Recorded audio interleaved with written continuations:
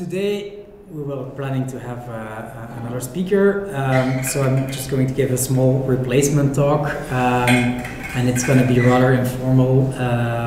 Some ideas that are around in things Pierre and I have been doing. So this is partly collaborative work, and I just wanted to present these ideas and see what you think of it. Whether it's, I find it rather intuitive, but of course these intuitions are not necessarily shared. So it would be really useful to hear your thoughts on this. And it's all work in progress very much. So I wouldn't count this an official instance of the seminar. And you're free to leave if you were expecting something finished or proper. But nevertheless, it might be of some interest, and it might surprise. The topic of it might be surprising, given that it's just about intuitionistic logic, which is a fairly standard logic for my standards, let's say.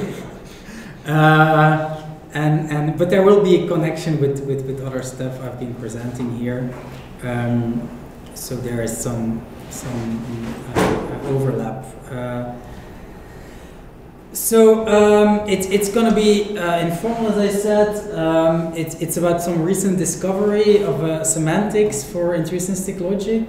That seems correct. I mean, I haven't gone to all the details of the proof, but the proof strategy is there, and well, in every case I have gone through, it seems to be right, but I haven't written everything down, and the devil is always in the details, and so there might be problems with the formal semantics we've developed, but on the other hand, these probably will, if existent, will be minor, and the interpretation seems to go beyond that. But it's an interpretation of the semantics, which, as a semantics for intuitionistic logic, is also an interpretation for intuitionistic logic. So on the formal details, there might be some minor mistakes, hopefully minor, but the content is mainly informal, and but of course, given that it's an interpretation of this formal semantics, I have to show the formal semantics too, which is a relatively simple semantics, at least for my taste. So what is intuitionistic logic? I assume most of you have heard about it. It's logic that is created by Brouwer in 1907 already, and then it's formalized by his student Heiting in 1930. And this is the basis for constructivism in the foundations of mathematics. So this idea that mathematical objects are not in some Platonic universe, but are constructed by people. And this requires a whole different way of seeing logic, because now we cannot assume that everything is either true or false from the start, because that means that they would already have truth values out there. We have to construct truth and falsity if we want to prove something. So it's, well, I go to the specifics immediately, but so this idea is that if you have a constructivist view on mathematics, you need a different logic. And it's a very well developed and studied non-classical logic, the most well developed. There's tons of mathematical and philosophical literature about it. It's a very formally interesting logic, even at the propositional level, which classical logic is not really. It's a very just truth tables. This is not characterizable by truth tables, and it's well, it's really a big field inside the field of logic. So it's useful beyond this constructivism in mathematics, in the sense that it could give an account of verificationist, empiricist philosophy of science, which is the view that so all our knowledge is based on consequences that come from observations, things that are verified by means of observations. And this is very similar to the idea in mathematics that everything has to be constructed, everything has to be constructed, you'd say, from observation. And Dummett, among other people, have worked out such a more general philosophy of science of empiricism based on intuitionistic logic. It's also very useful in computer science because all these constructions are perfectly algorithmic. So if we have a proof for something in mathematics, we need to also have an algorithm for the thing you're proving, which makes it like that part of mathematics, intuitionistic mathematics, is directly useful for automatically and by necessity useful for making programs. And also, intuitionistic logic can be seen as the logic of programs, but I won't go into details there. So there's a lot of links with computational aspects, deep links, and more people in computer science, computer science, are interested in intuitionistic logic. But beside that, it's been used in type theory, category theory, algebra. So serious mathematicians, they are willing to engage with a non-classical logic, which is very unusual. I mean, this is the only instance. And you can either see it as an object of study or really have a constructivist philosophy of mathematics in the background. But the two are perfectly compatible. By the way, interrupt me at any stage. I don't. This can be pure conversation. It doesn't have to be me talking all the time. You can even have like the whole thing in conversation form rather than presentation and discussion. So how can we characterize this formally? The usual thing is proof theory, of course, and actually it's surprisingly simple in proof theory of intuitionistic logic. So you just take away, you took any like usual account of proof theory in classical logic, which is axiomatic or natural deduction or sequent calculi. The thing that you have, whatever you did in a basic logic course, you can just eliminate some aspects, some rules in it, and you get intuitionistic logic. I mean, of course, you can set up a proof theory for classical logic that is not just amendable to intuitionistic logic, but usually that is considered a problem. I mean, that's not a good proof theory if you cannot just like it means that there is some problem with modularity, that you cannot just like take away something important and still get an interesting, and still leave the other things intact. So it's kind of almost like a benchmark for a good proof theory, that you also get intuitionistic logic out of there by removing some rule. So specifically, what do we want to remove? That's excluded middle, of course. We don't want A or not A, because like you only have you don't necessarily have a construction for A and its negation. You don't want to eliminate double negation, and this is directly related to the absence of the reductio ad absurdum for positive conclusions.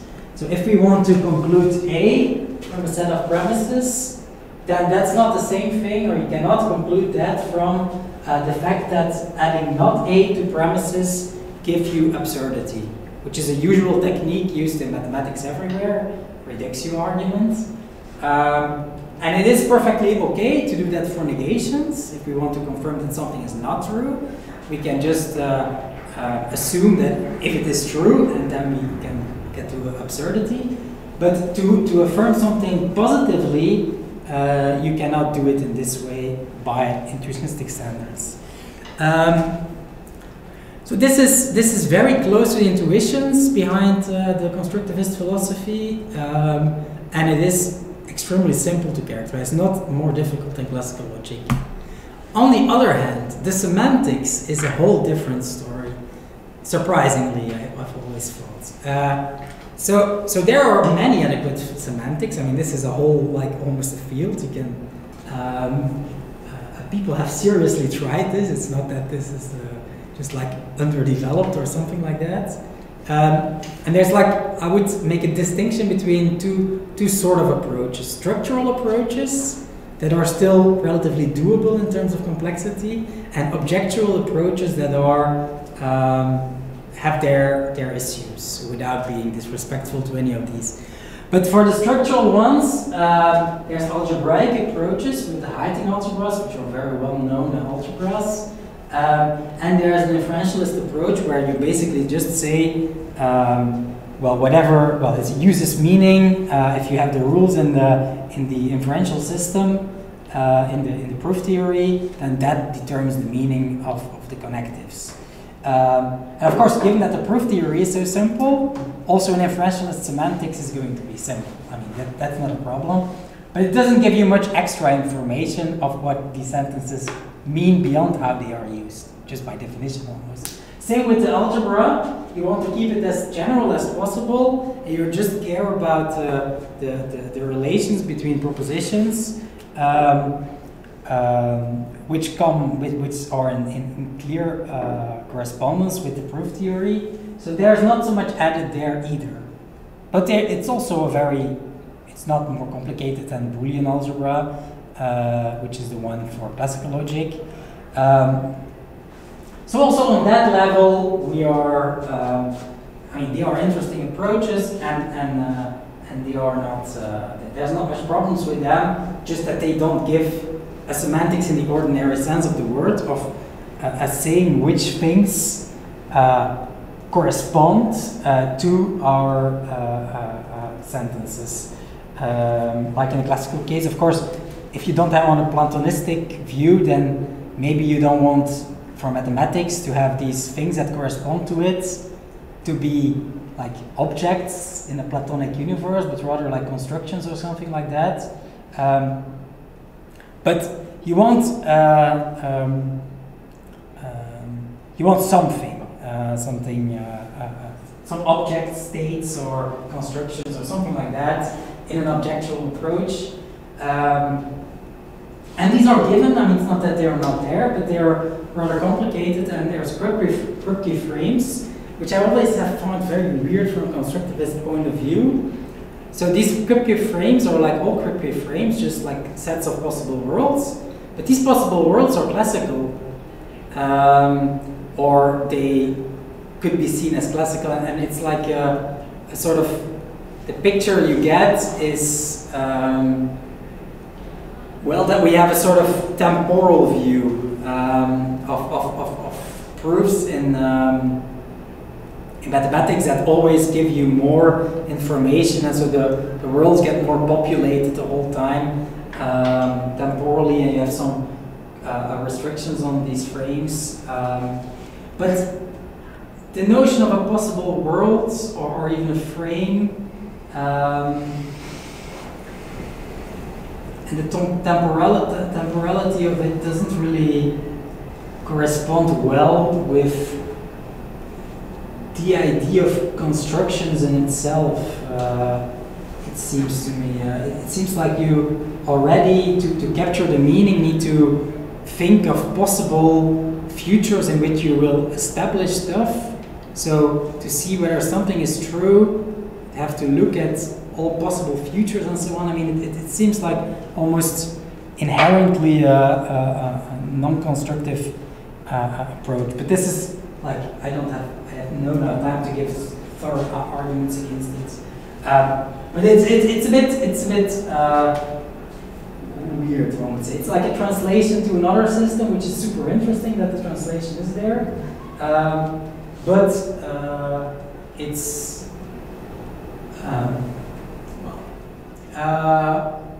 and then there's a lot of more complicated mathematical semantics in topology and in intuitionistic arithmetic and so on. But they involve really substantial mathematical machinery. And I would say that none of the objectual ones have a clear and attractive philosophical interpretation. This is a very harsh and blunt statement. But, well, if you try to study them, I think you might be convinced that they do. Of course, these people have given philosophical interpretations, but they're like difficult to get your head around. And then there is the BHK interpretation, which is very well known. Brouwer, Hayek-Kolmogorov interpretation. That is not really a semantics. It doesn't work as a formal semantics, but it's a good way to interpret the ideas behind the system intuitively.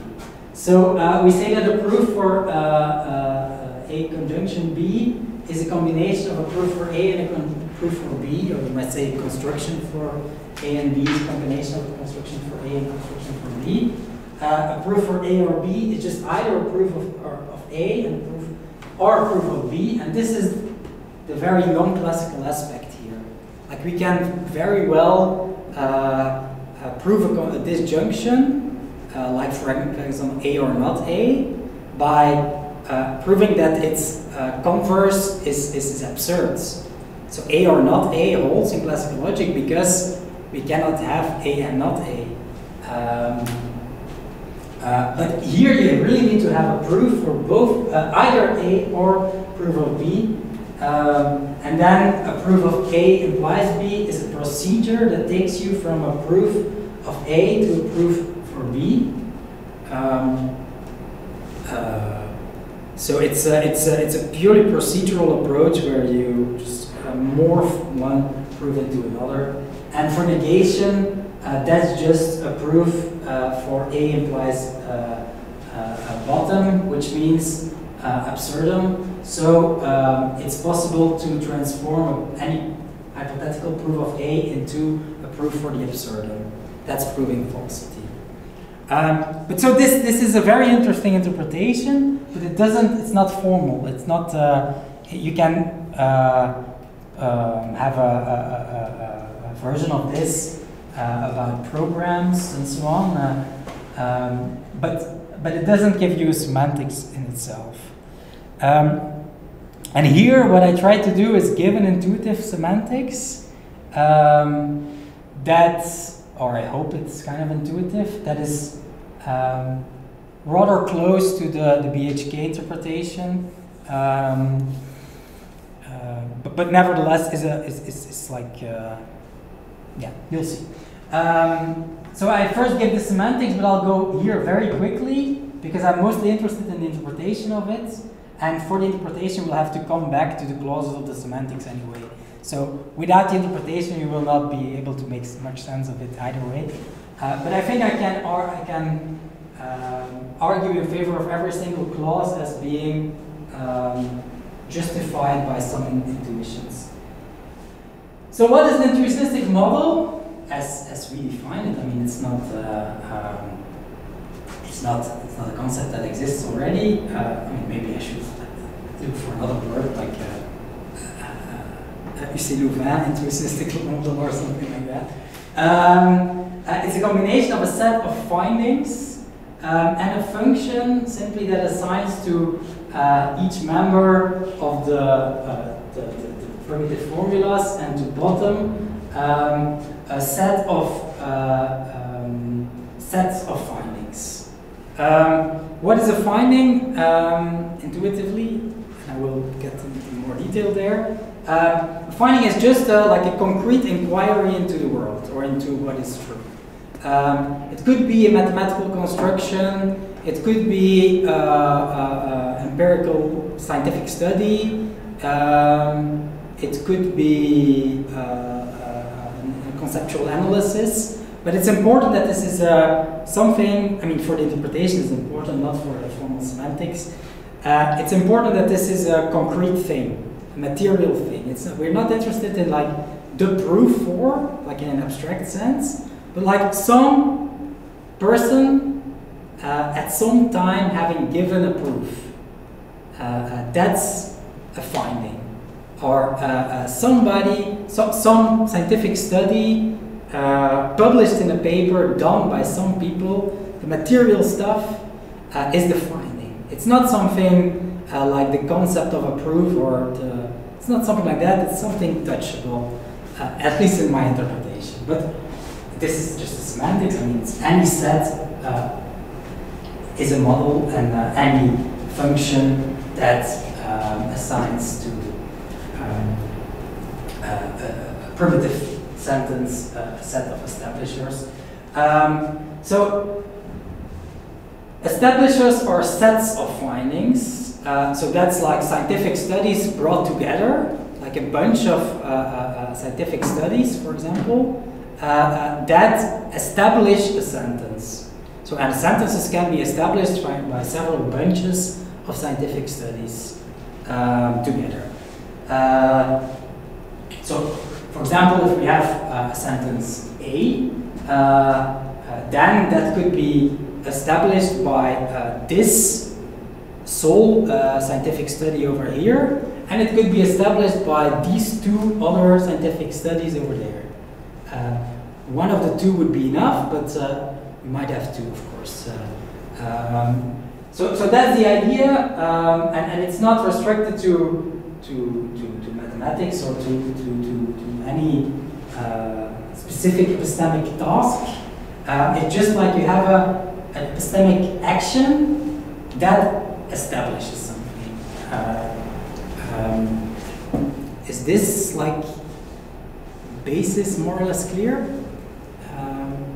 So we have scientific studies, and together they might establish a certain conclusion. Of course, they all, on their own, they also establish some sentences, but if you have multiple, you can establish more. For example, if we have a sentence that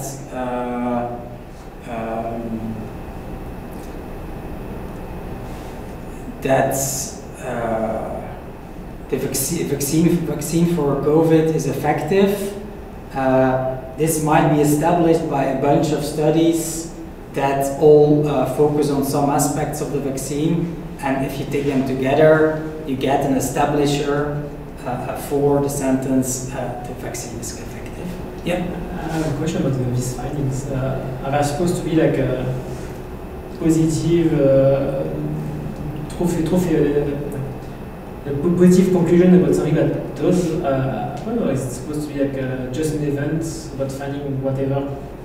Could be like something that doesn't exist? Or that's a very good question, and I think actually both effective reading and a non-effective reading works here. So it's about an internal logic, and that doesn't really matter on whether you're right in your findings. But of course, and this kind of anti-realist perspective, empiricist perspective, works pretty well with the original project of intuitionism, of constructivism. But in fact, they could also be a sort of facts, like effective findings, where we only have to look at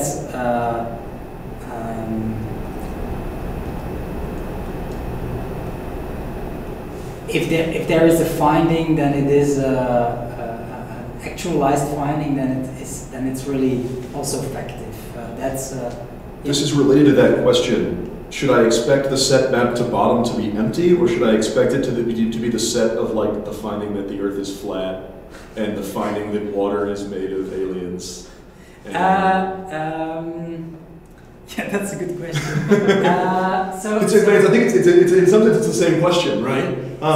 If we're only talking about facts, it's just empty, I guess. They are concrete findings, but they are not necessarily actual. That's the point. Okay. So we also have hypothetical findings, and there will be no actual findings or no actual effective findings for the bottom, for the absurdum. But you could imagine that somebody had come up with a finding of the absurdum. So it's concrete in the sense that we are thinking about them as we are thinking about this whiteboard, something we can touch. But of course, we can speak about the possibility or the non-actualized blackboard that could have been there. right? And a bottom, a finding for a bottom, for the absurdum, will never occur. But nevertheless, we can imagine hypothetically that somebody had found a proof for the absurdum. This is like a potential object, non-realized. One step farther toward the fringe, then, how about the finding of a round square, where maybe it's metaphysically impossible?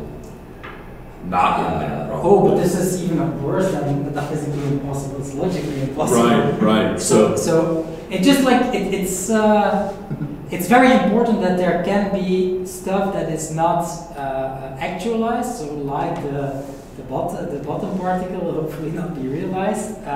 But you have to do subjunctive reasoning here for the error.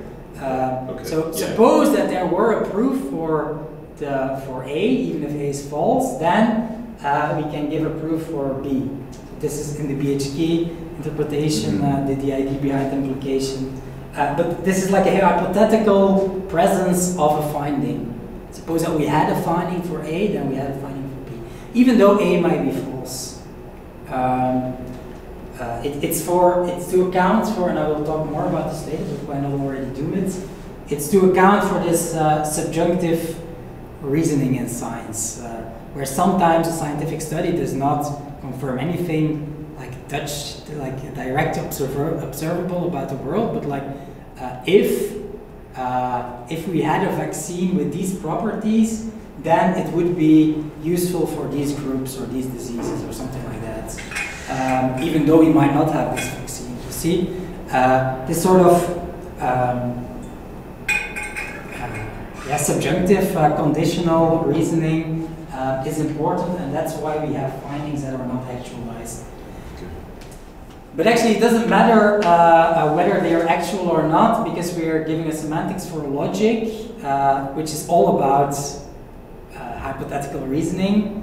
So which ones in the actual world are actualized, it doesn't have to be characterized by the semantics. You have to add that on top of it.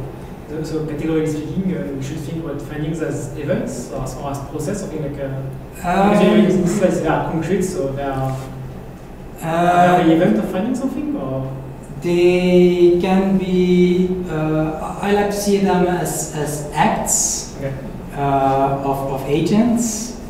I guess you could also see them as events, or even as just facts in the world.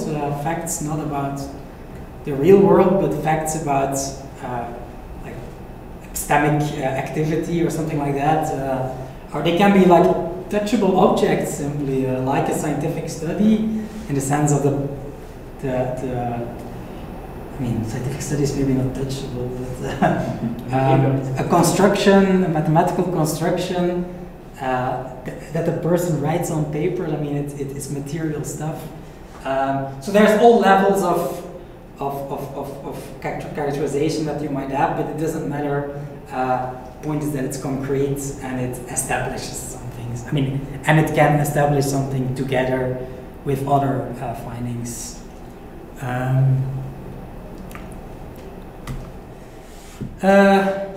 So we call the sets of findings bunches, just for short. A bunch of findings, collection of findings, set of scientific studies, something like that is a bunch. It's not a very, if you have a better word, then I'm happy to.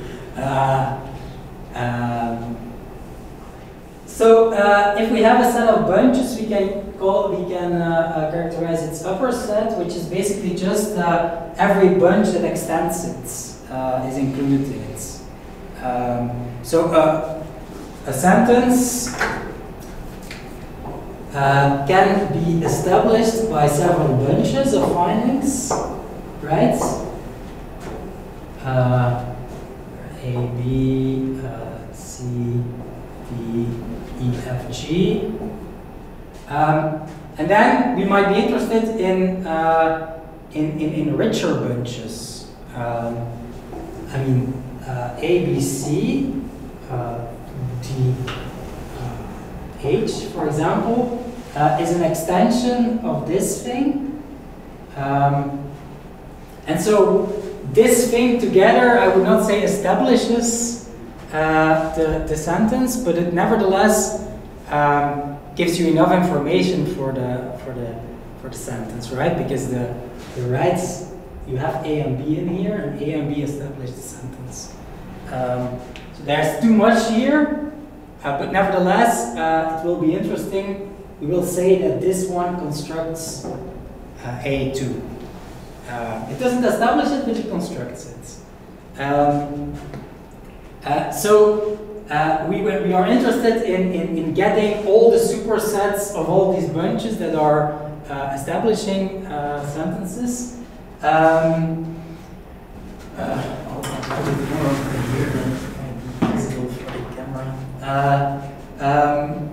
And so this upper set just takes all these supersets of bunches.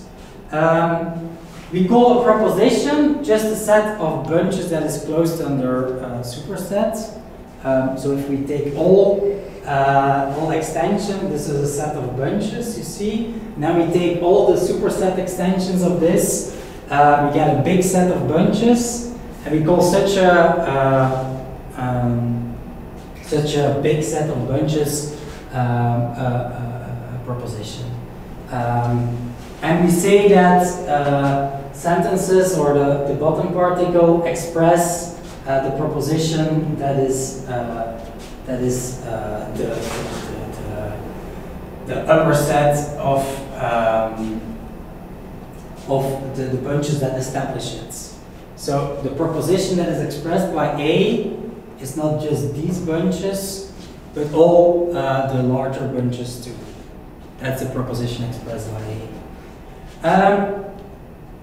So the members of the proposition expressed by bottom, remember that bottom also just got a bunch of things that establish it.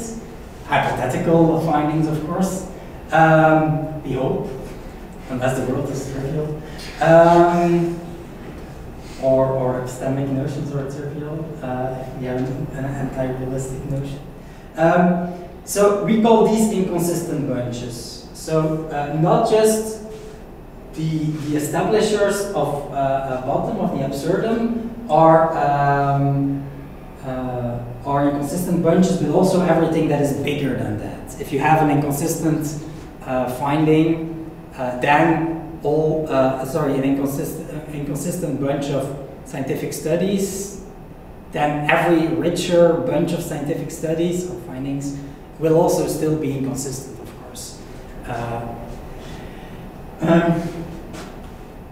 We call two bunches incompatible if their union is inconsistent. So if we have a finding that establishes that that this chair is black and blue, and we have a finding, a hypothetical finding that establishes that it's cream, well then that's going to be a finding that a bunch of findings that establishes the contradiction, the absurdum, right? Because it's and we call it an inconsistent finding, inconsistent bunch. But if we add still other findings to that, the bunch remains inconsistent. If we add to that a finding for 1 + 1 = 2, it will still be an inconsistent bunch.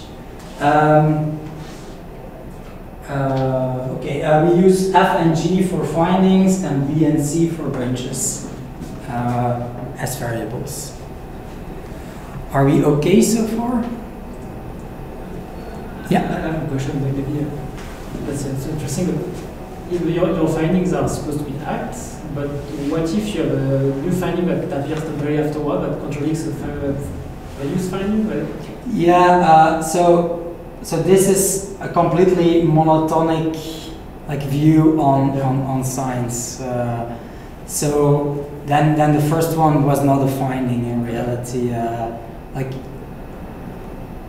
As you said, there are hypothetical findings that are the finding as well, but. Yeah. So what you might do in that case is say that the thing that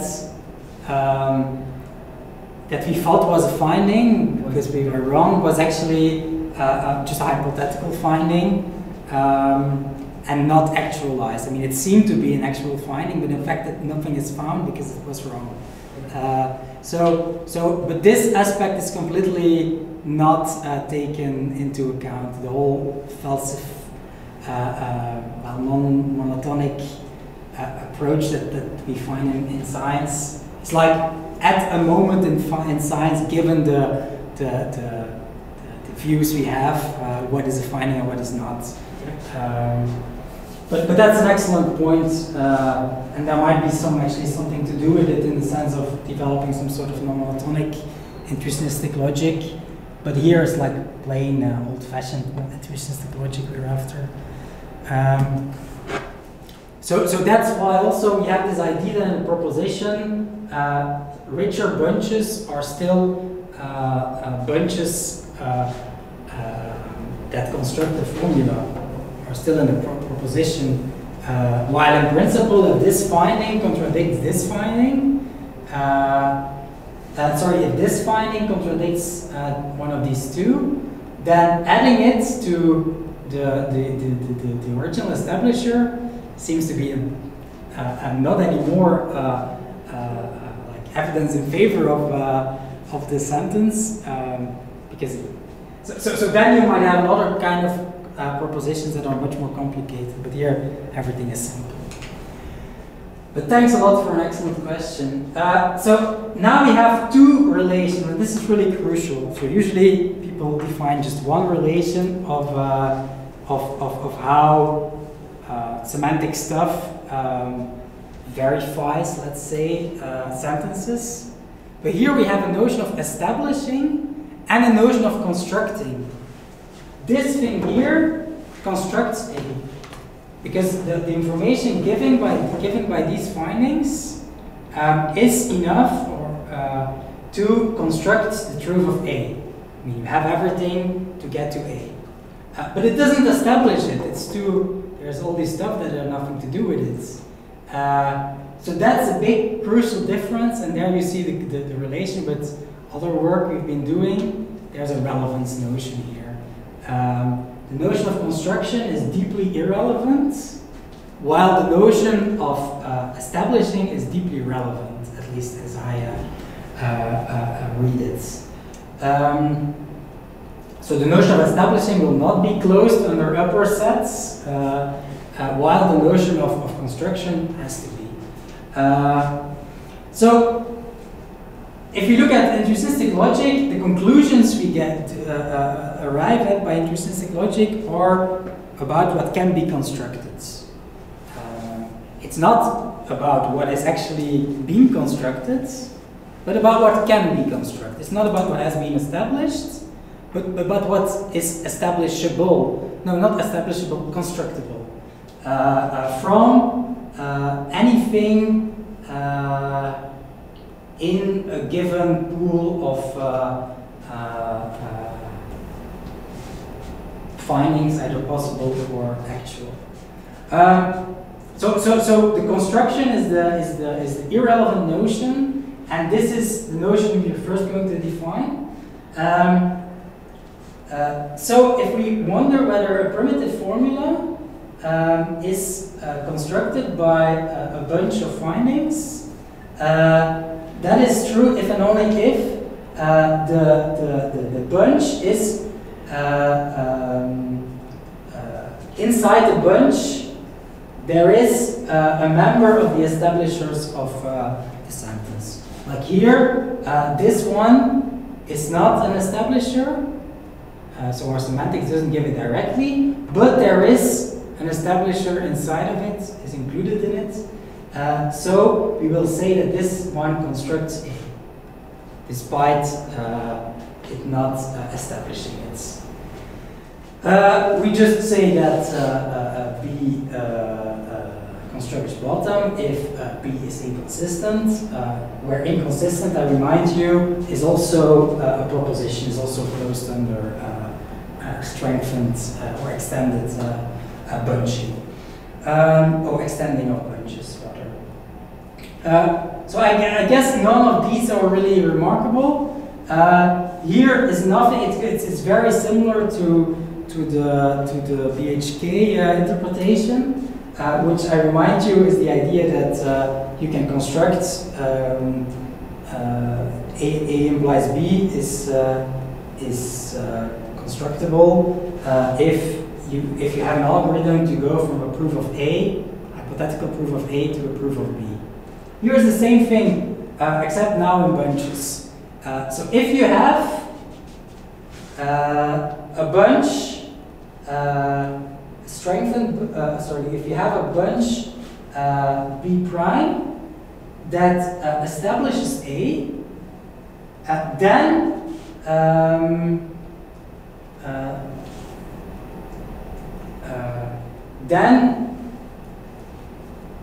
adding the bunch that constructs A implies B to this hypothetical bunch for B that establishes B prime, the union of those two gives you the conclusion, the B. So concretely, when we say that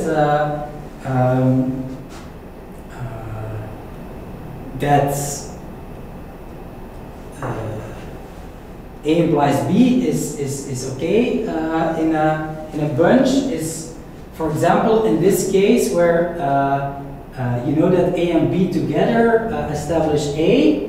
Oh, I used the same letters. Sorry for that. I guess I'll just call this B. I'm sorry because this is sentence level. I hope you got that. So if A is a finding, a singleton bunch that that constructs A implies that constructs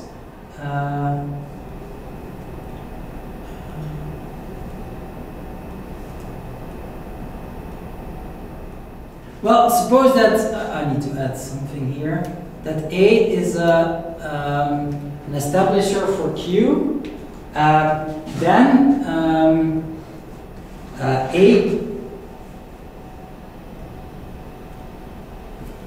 B is an establisher for Q.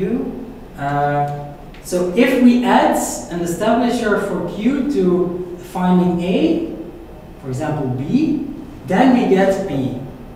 You see, it's like this.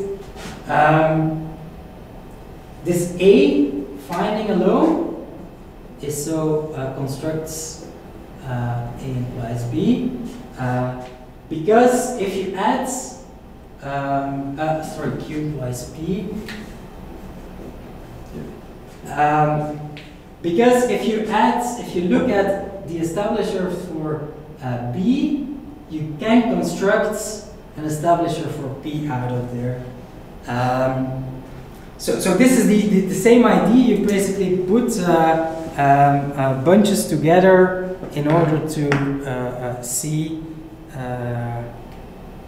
what can be concluded from them. Here we have conjunction.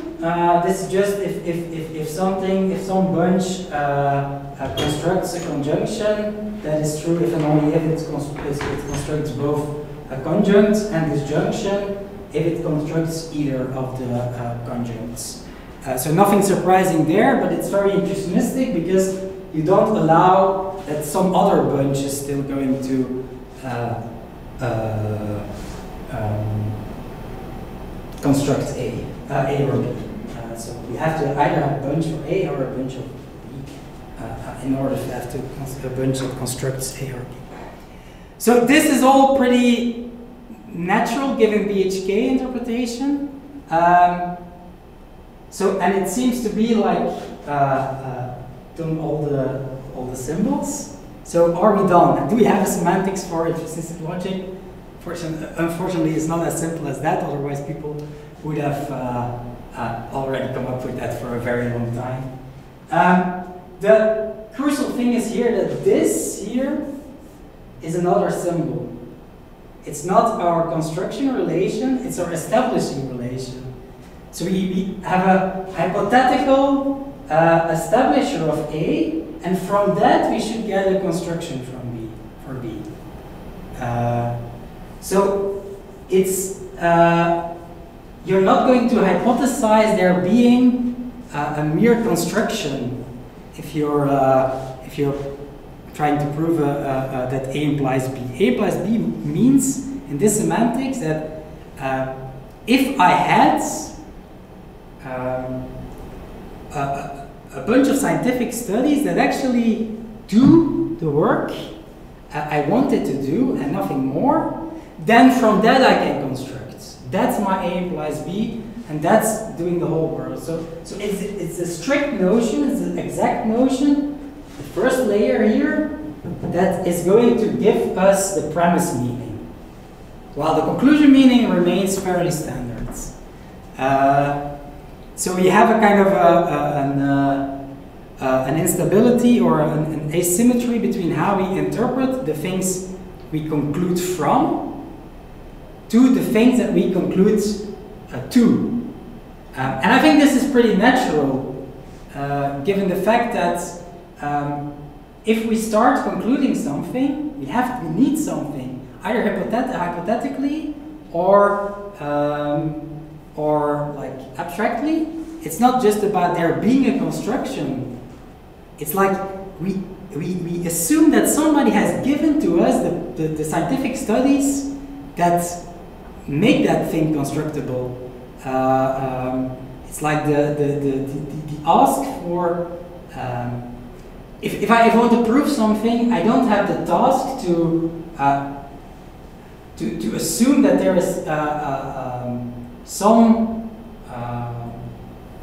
big finding. I don't have to take into account all of these things at the lower levels. Just have to look at the assumption that some findings actually establish this, and see what follows from there.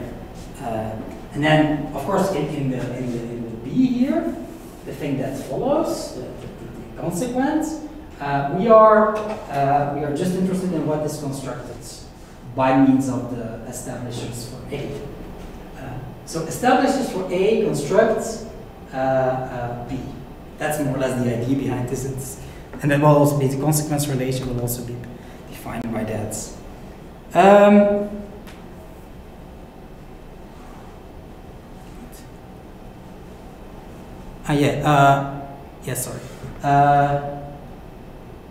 Before showing you how establishing works, because now I just said what construction is, but of course, given that we need for antecedents, the establishing idea, which is the novel idea here, I also have to define what that is, but maybe first like a preview for the definition of the consequence relations. So gamma intuitionistically entails A, if and only if in each model a bunch constructs A for each consistent bunch that establishes gamma. And what does it mean to establish gamma? That means that you have for each member of gamma a bunch, and you take the union of all these bunches. So we have an establisher of say we have 3 sentences in there, P, Q, and R, all in gamma. So we have to give a bunch that establishes P, at least one bunch that establishes Q, at least one bunch that establishes R, A, C, D. And then a bunch for gamma is just the union of all these things, of all these bunches. Without anything else, right? It's still about establishing. You don't want to add like things that are irrelevant, but if you want to have a constructive argument, you have to assume for each premise there to be a hypothetical establisher of it. And whatever establisher you choose, you always have to be able to construct the conclusion. So again, there premises are interpreted in terms of establishing and conclusions in terms of construction. So there's this asymmetry going through. I still didn't say what establishing means, except of course for primitive formulas, and I think that's where the whole originality lies. And then I will be more or less done. So for establishment, the situation is maybe a bit weirder, but still, I mean, it's just simple clauses. So of course, for primitive formulas, it's just whatever is established by that formula that's given by a model, right? Any bunch that is the establisher for an establisher for the sentence will establish that sentence at the primitive formula level. Same for the bottom symbol, the absurdum. It will just be established by whatever the model says its establishers are. Again, these will not be actualized, but it doesn't matter. We will skip this for a while, the implication. Conjunction and disjunction are the weird ones out and are influenced by non-classical semantics, specifically CEFISES and other people's exact semantics. What is a conjunction of, what is an establisher for a conjunction of A and B? Well, let's just think intuitively here. How can we establish that this chair is blue and black, and that Louvain-la-Neuve is in Belgium? Well, we need a finding for the one, or a bunch of findings, because we might not have enough with one finding. A bunch of findings for the properties of this chair, a bunch of findings for the state of Louvain-la-Neuve, the state in which Louvain-la-Neuve is, namely it being in Belgium. And then we just have to conglomerate them. Just have to take the union. It's not that just like we need a bunch that is both a bunch that establishes the property of Louvain-la-Neuve and the property of the chair. Of course not. There will not be such a thing. There will be no set of findings that establishes both of them. They are completely different sentences. So we just need to have the union of the two. We just have the findings that together give you that Louvain-la-Neuve is in Belgium, and the findings that the chair is black and blue, and join them. So if A and B is true in a bunch, if the bunch is the union of two bunches where the first one establishes A and the second one establishes B. I find that the only possible clause you might give for establishing a conjunction. I don't know, maybe I'm too biased by the fact that I've been working on this for last week.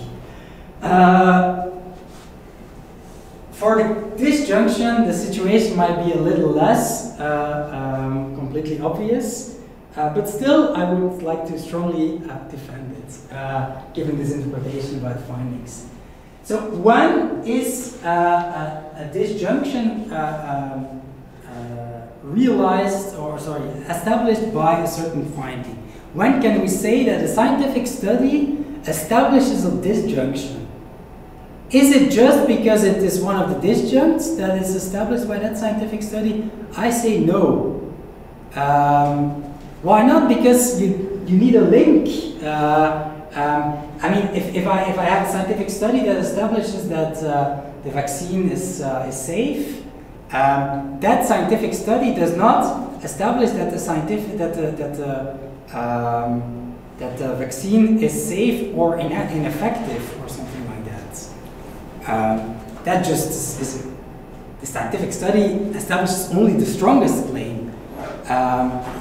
Neither does that scientific study that the vaccine is effective against COVID. Does it?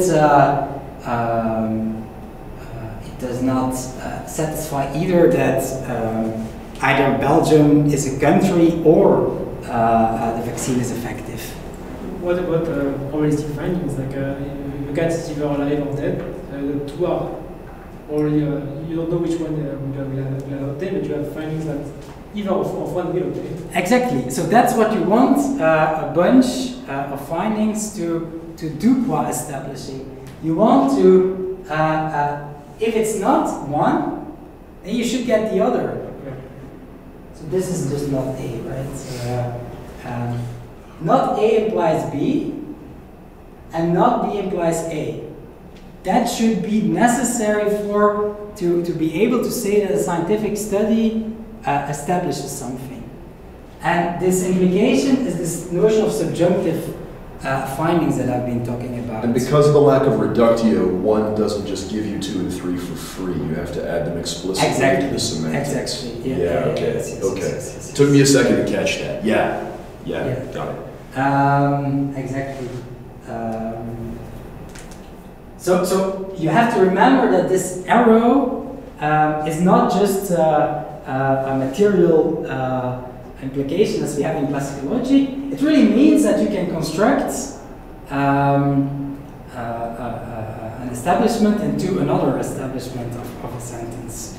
Well, actually, a construction into an establishment. So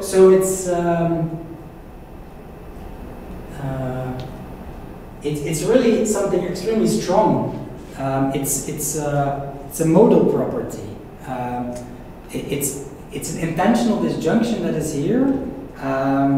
One that says that whatever of the two it is you get, if somebody gives me a counterexample for the left thing, like for example, a scientific study could very well show that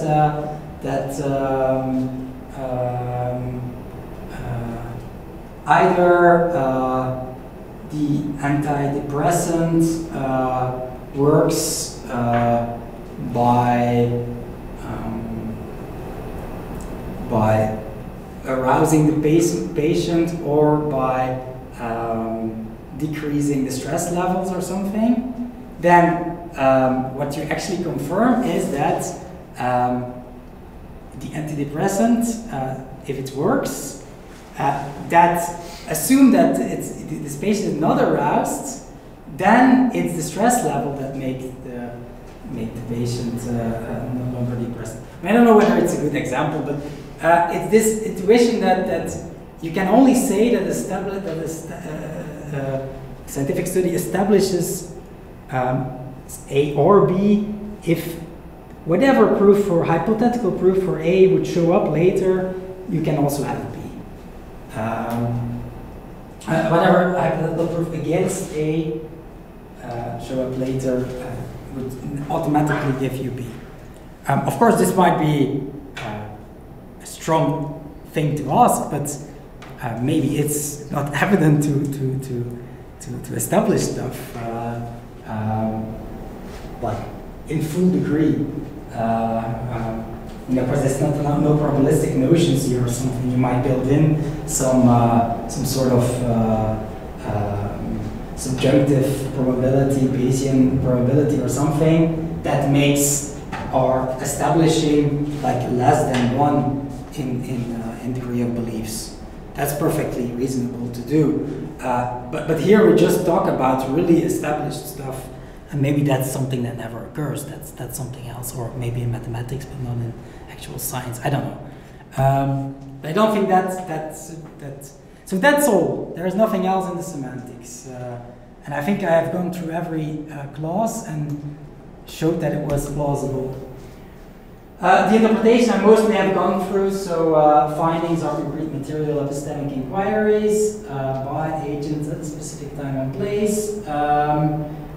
They need not to be actual, they can be of several natures, just whatever you interact, whatever way you have to interact with reality out there, or with whatever reality you consider.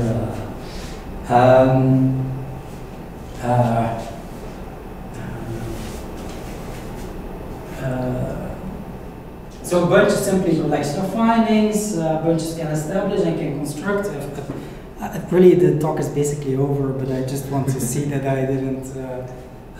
So just to repeat, establishing is a radically exact notion of verification. We want to know what exactly does confirm this sentence. While construction itself, and this has some concrete cases, so A or B is not necessarily established by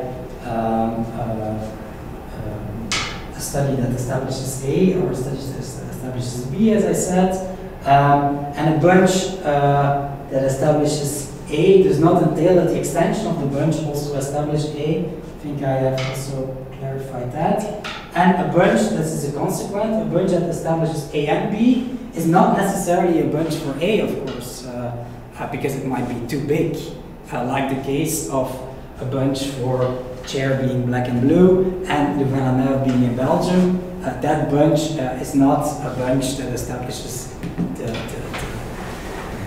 that the chair is black and blue. Okay, so yeah, I think this corresponds to natural language, idea of showing or establishing.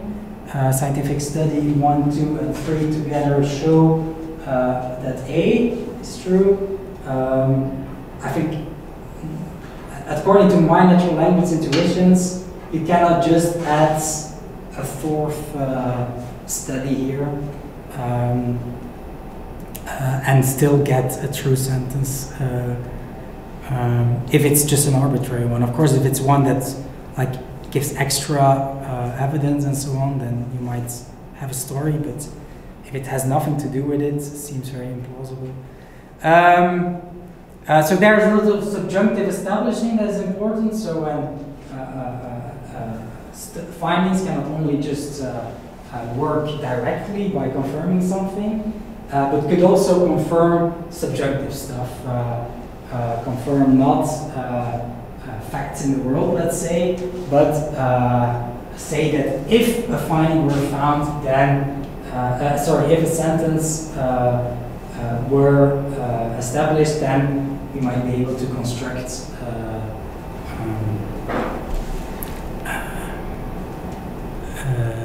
some other sentence. So that's when scientific studies show relations rather than categorical properties of the world. Okay, so it seems that this is a new interpretation. It's based on a combination of exact and inexact notions. Usually you have exact semantics and inexact semantics. Here is the two working together. I think it gives a pretty simple intuitive semantics for intuitionistic logic, if the semantics is adequate, which seems to be the case. And maybe this is kind of a revised approach to empiricism or to verificationism, where you can build up a view on the logic of these philosophies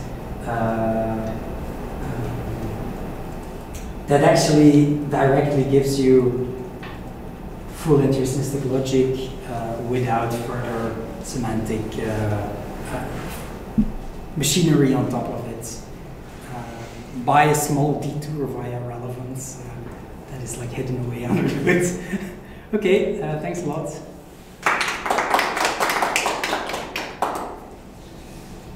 This is really cool. I have just a tiny. I mean, I have a tiny question. It's mostly it's kind of a weird. It's kind of a weird question. Like, so I like the intuitive argument that. I like the intuitive argument for the notion of establishing for disjunctions. Like, actually, I'm with you. I guess this is it's kind of an odd question because I'm not sure what this looks like. So I assume you're doing this now or you've already done it. The flip side of that argument is like, and those conditions give you what you want when you put them into action in the logic, because that's, I mean, I guess what I would say is. Yeah, I'm almost applying your so you can show that those conditions give you what you want for disjunction, and that those are the only conditions that give you what you want for disjunction. And that's the one reasonable way to do disjunction, given the rest of the constraints of the framework that you put together. Okay, cool. Yes. Cool. Because after all, you want things like disjunctive syllogism to be perfectly okay, right?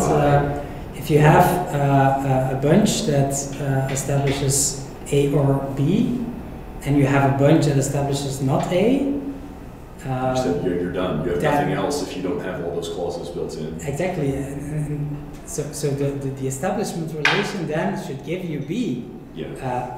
Because B should be constructible out of that. Yeah. Which is not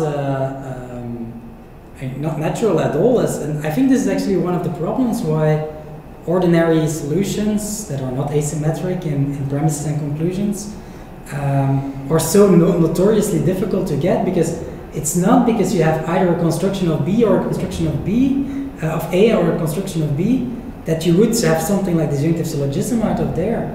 I mean, they might be completely independent, so why would the absence of the one give you the other? So this is really a crucial thing, and it wouldn't work without. And it's mainly also the most important difference in the interpretation between premises and conclusions, establishing and deconstructing.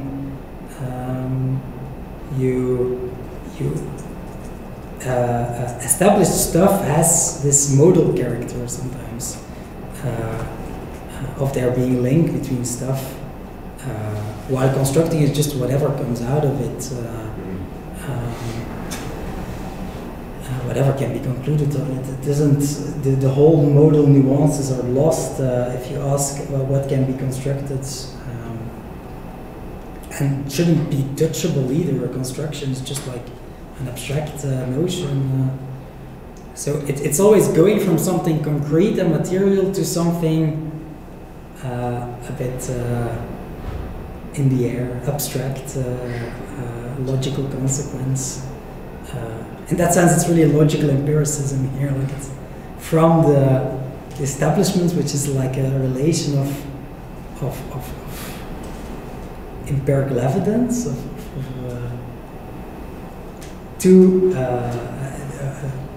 combined with logic as a non-material, non-observable thing. You can show the consequence relation. Yeah.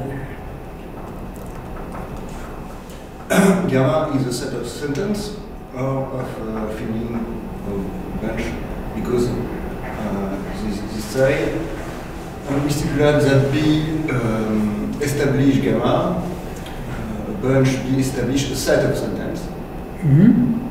So the set of sentence is an abstract object, not a complete one or a scientific study. And you say in your definition that an abstract object, gamma, construct A. No, so the same. So it is the union. So B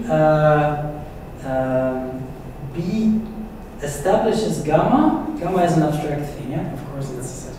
But B is a concrete bunch of findings.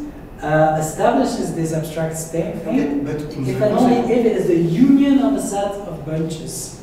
So there are still but bunches. You use the same thing. Gamma between gamma and A. It's not a construction relation. It's a consequence relation. So it's not the same symbol. Oh, this symbol. Yeah. No, it's not the same. This is just consequence relation, and this is construction. Yes, but it's the same. Yeah, I use the same symbol, but it's quite common in logic to have. It's a bit awkward, but consequence. Well, sometimes people use the models symbol in LaTeX, which is bigger, but you hardly see the difference. But another point is it's on which to establishing on teams so to consequence symbol. Only you have a universal consequence between gamma and A. Why do you use it's a bit confusing? Yeah, I agree. Maybe I should. It's just something that is quite conventional in logic to do. Maybe I shouldn't follow that bad example. you can add here a line or something like that. It's really a different notion, but it's pretty close nevertheless. This means that A is constructed from gamma, and this means that A is constructed, A can be constructed from gamma, let's say, and this means A can be constructed by the bunch. So it's like from and by. It's not completely different, but that maybe makes it maybe more counterintuitive even, or more problematic even. So you're right that I probably should use another symbol there.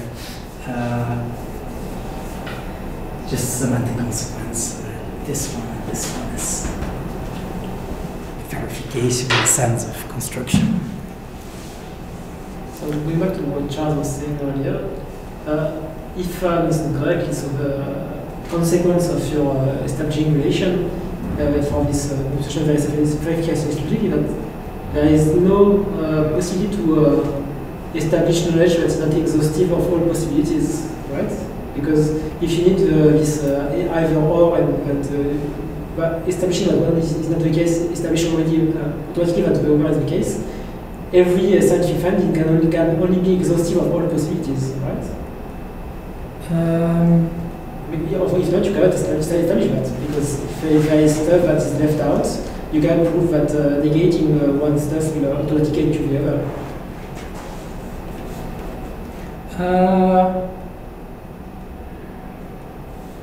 Yeah, you should indeed.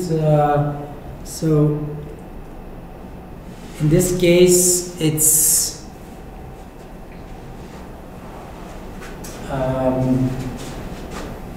for each bunch that establishes A that we should have a construction for B. For construction, yes, but I was thinking of the establishing one. At establishing, that's the only clause I didn't talk about. The last one, when you talk about this disjunction of your... Yes, I used it, but I didn't. Okay, sorry. I didn't explain it. So I use it over here. I don't explain what it means to establish an implication. I wasn't talking about application. I was talking about disjunction of knowledge. Okay, but this is defined in terms of. Okay, sorry. No, don't sorry. I'm sorry for not explaining this right. Indeed, I went a bit quick here. Here you have an implication, and in order to do the establishing of that sort of thing, from not B to A, it's an implication that you need to establish. It's not just construct the implication, because constructing implication, we have seen what that means. It's from an hypothetical establisher. Any establishing of it, you have to be able to construct the B. Here, the implication has to work differently, and that's maybe the only tricky aspect in the semantics.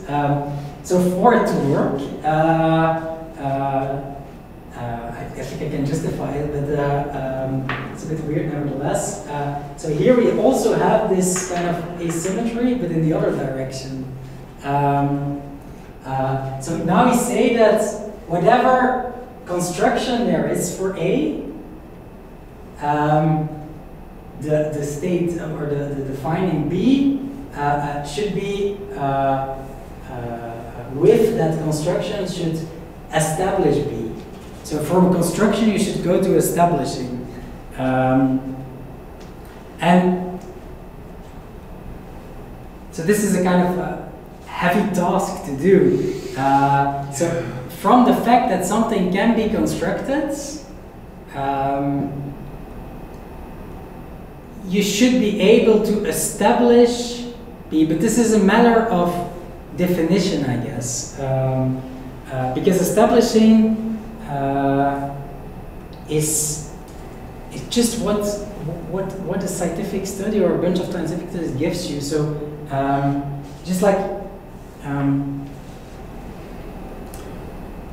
you have a set of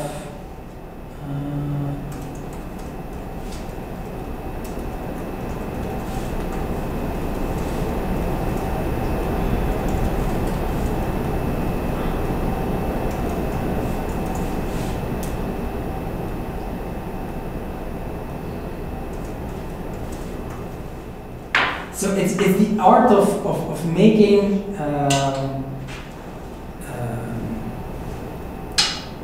of putting hypotheses, of taking hypotheses in a scientific study or in mathematics, let's say, to keep it a bit more touchable. So it's like, suppose somebody else would construct this formula A, for example, or some proof that are available in the literature exists, and together they give they give me arguments to construct a sentence. That's the hypothesis.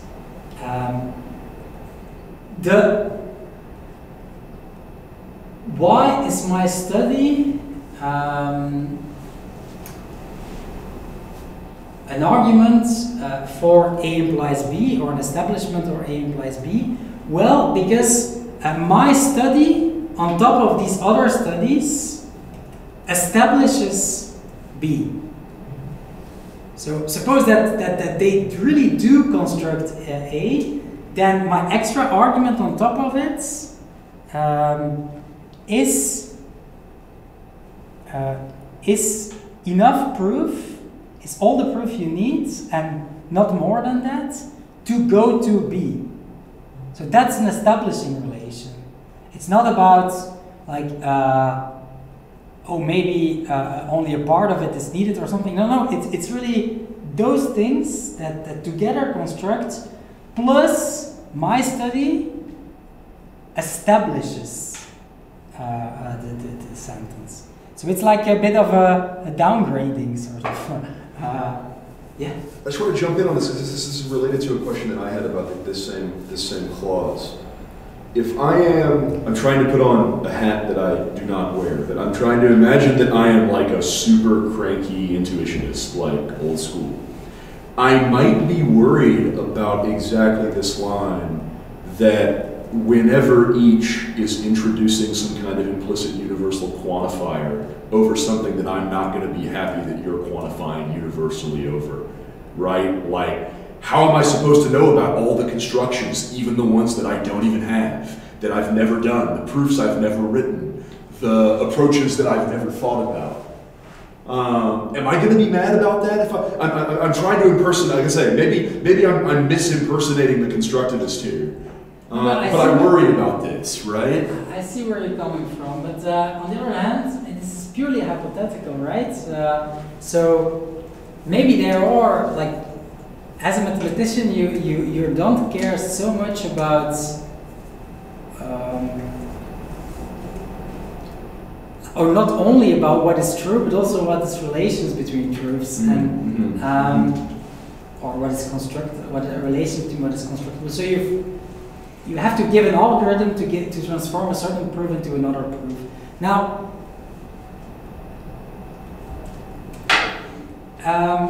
it might be enough that, I mean, there might not be a proof for this very outrageous universal claim, but if there were a constructible proof, right? I mean, this is, it's not the establishing relation, but, no, sorry, this one. It's not the establishing relation, right. But it is the constructible relation. So there is a constructive proof for A. I mean, you hypothesize that there is one. Then my algorithm, the new bunch, that is the algorithm, that together forms the algorithm, gives you That's right. An argument. And now that you say that, I have distinct memories of reading in Brouwer papers and stuff. Like, the constructivists do reason like this all the time. Yeah. From like Say that we had a constructive proof for A, so we would know exactly what the members of the set were. So then we could take those members of the set and we could blah with them. Yeah. And then you use that to go somewhere else. And that's right. They do talk like that. They talk like that all the time. So maybe they won't be mad. Yeah. That's helpful. That's helpful. I see my concern that when you cannot establish, if you take the sum of all knowledge, you can't establish that because it's not exhaustive of the world of the total sum of knowledge. And you can't say that either one obtained or the other, right? So the disjunction of all the knowledge that we have is not establishable. You just can construct it, but not establish it. Yes, that's true. Yeah. Because you need an exhaustion of all you need that your disjunction is exhaustive of the possibilities, right? Yeah.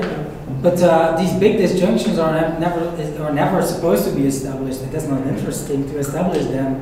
And they are typically the kind of thing that we conclude from establishments, from findings. So there we're really at the level of logic and not at the level of empirical findings. So yeah, no, these big disjunctions, they will never be established. Or, I mean, of course, the model does not. I mean, there might be models that do that. This is just an abstract construction. But in the interpretation, it would not. The model of the world that corresponds to the world is not like that. It also means that I know that I'm doing modeling stuff, but still it requires that there is some kind of progress in the science, right? That if you have a Kuhnian position, there is actually no progress in each revolution, you change all your knowledge, you cannot establish this kind of well, you can still do it at each time. But you need another mechanism to account for the fact that diachronic logic of revolutions, which we don't have. Findings are always findings. I don't think it's contrary to Kuhnian approaches, but it certainly does not give a logic or something for those. It just should be very careful about putting findings together and not believe that this will still keep the first thing of finding, because it might be a contradiction. Any contradiction. One more question that's totally wild, so you're absolutely free to just say, no, I haven't thought about that. But I wonder, because I've played with a lot the crypty frame interpretation back in the day. So now that you have this, have you thought about looking at what these relations look like if you cast them back into the crypty frame kind of perspective? Are they going to analogize, or is that just not going to make any sense? I don't think so. I wouldn't think so either, which is kind of cool, right? Because there's something interesting about having almost like incommensurable interpretations of the same semantics. Is kind of wild. Yeah. No, it's really weird, and it's kind of almost a miracle that it's the same. That I should maybe have said. This gives you prima facie a non-transitive relation, because you have a very strong interpretation of the premises, namely they have to be established, and a weak interpretation of the conclusions, they can just be constructed. So if you want to chain them, of course you don't have a construction for. I mean, if you have A implies B, or A entails B, and you have B entails C, I mean, you go down, you have to strengthen. I'm not making myself very clear, or not very clear. So if you have A implies B and B implies C, well, this means that A is from an establishment of A, you get a construction of B. And here, from an establishment of B, you get a construction of C. This doesn't say that you have. If you want to go from A to C, you have to then you have to go from an establishment of A to the construction of C. by an establishment of A, you get a construction of B, but there's no chaining because you don't have a establishment of B, you just have a construction of B. So the fact that this holds, which of course it does, if it's a good semantics for intuitionistic logic, it's kind of a miracle, and it's a miracle of cut elimination. So this is basically the cut rule, which Gentzen proved for his intuitionistic calculus, that it can be eliminated. So you can do everything without ever using cuts. And that is exactly the reason why the semantics works. Like you can get all the Gentzen rules. So every proof in intuitionistic logic you can perfectly build. And then afterwards you know that you have proven everything.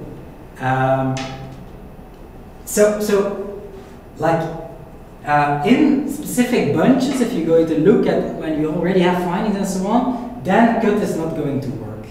But in like the empty bunch, where you start from nothing at all, and you have to really presuppose a bunch for A, and then construct a B, and then it will be transitive.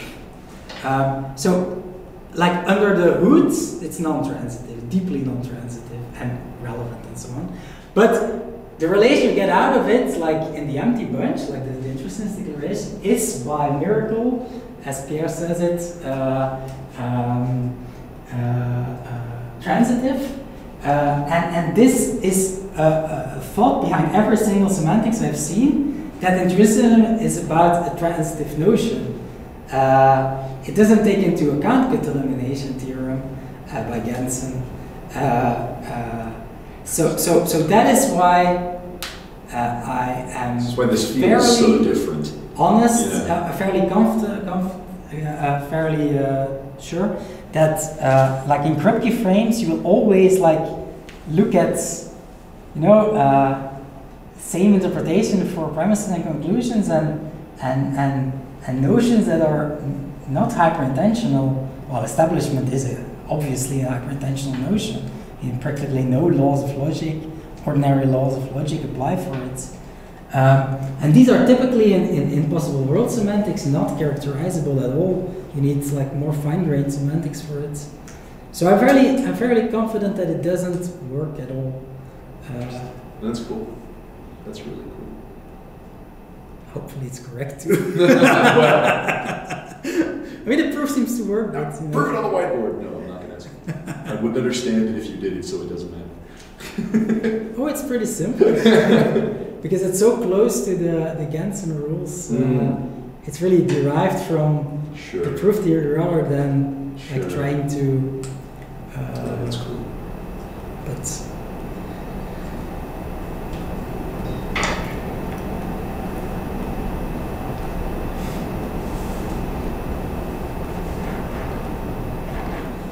Thanks a lot for all these nice questions. But I'm asking you whether you find this reading intuitive. I find it intuitive, and the clauses, at least for disjunction and conjunction, which are usually the most difficult to argue for non-transitive approaches, they seem to be the only thing you can get given these interpretations of establishment and constructing. Maybe I'm like extremely biased.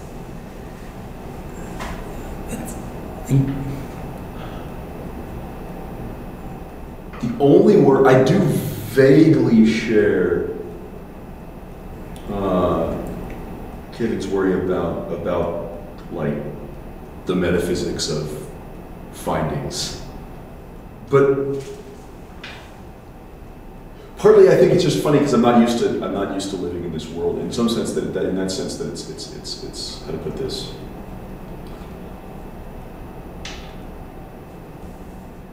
It's actually potentially advantageous that it's vague. In the sense that there's there being more than one kind of thing that can do the job is actually like in no sense a problem, right? Well, that would be the yeah. goal. And I'm not actually used to that. So I guess in some sense maybe I should kind of quash my unease because like actually it's good. It means more people can agree with you because you're not forcing them to adopt a particular metaphysics of findings. Yeah, Yeah, so that's why I like it, because it's both usable for mathematical purposes and construction, or more deontic approaches, or philosophy of science, like usages of intuitionistic logic. It all seems to, because a finding might also be like a concrete, like a punishment given, or something like that. I mean, if you have a deontic leading, but that would take us way too far. But like, and I haven't properly thought that through. But like, I really like people have been using intuitionistic logic in many different domains, and I kind of think that a good interpretation should also take these applications seriously to the maximum. So that's why a finding is sufficiently vague, but of course, if you give substance to it, it might become more. I guess the one other thing that I have, the one thing that I have a little bit of trouble kind of intuitively interpreting is, so finding, find, upper set, or sorry, finding, find, set of findings, find, upper set of findings. That's a bit of a weird object to play with, right? Because it seems to kind of imply, I guess that maybe this is a bit related to this kind of synchronic diachronic notion. Maybe that's a bit. Think of there being a kind of closed universe of findings, Yeah. such that the upper set is like a reasonable thing for you to play with. Is a little awkward. Now, I'm not saying. I mean, it's perfectly within the realm of like modeling assumptions that you could make to try to construct a logic to play with these objects. Like, I'm not saying that I think it's weird once you're already in that perspective, but it does have that implication that's a bit funky. Yes. At a hyper-intuitive level. I do agree, and it's also non-constructive because it's an infinite set. Right. Of course it is. But you don't need it really. It doesn't occur in the. It's just to characterize this notion of proposition of what is constructed. Of which bunches construct the same formula. If you have given a sentence and you wonder, like, how can we construct it? That would be the proposition. If you want a notion of proposition, like every possible way in which you can construct it. Then obviously that will be an infinite notion. I mean, it's not just like actual, but also like potential ways to construct it. Of course, it's going to be infinite. But I don't use the notion of proposition. If you don't like it, don't use it then. That's it. So all the clauses. I mean, you have the clauses, of course, for what is a construction for a primitive formula, and that is that some bunch in it explicates it, establishes it, included in it. Some bunch included in it, etc. And this is very close to the notion of this upper set. But I mean, this is just a property, right? It's not a set as such. You need in that case. You just need that. Well, one of the things, I am a bunch. One of the things inside of me establishes it. You don't have to look at in the other way around, up. You have to look down. Right. And that is not a non-constructive notion. It's not spooky. So it's only if you want to get a notion of proposition out of it, of non-hyperintentional proposition, because there's also hyperintentional propositions, namely the potential establishers of it. But if you want this notion of proposition, I don't know why already, then that's a non-constructive notion, but you don't need to take that seriously. Sure. It's a sort of potential infinity.